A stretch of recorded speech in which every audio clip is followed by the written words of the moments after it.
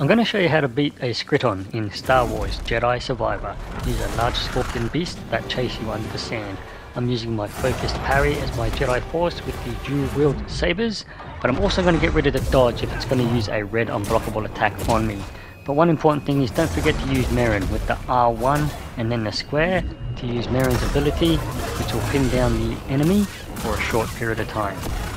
Basically you want to attack straight after it's made a move, and you just want to get rid of the dodge when you see it glowing red.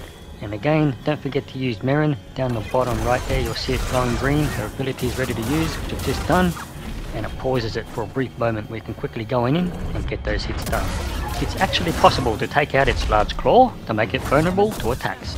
Anyway, good luck. Please consider subscribing to my boss fights and gaming guides. You too.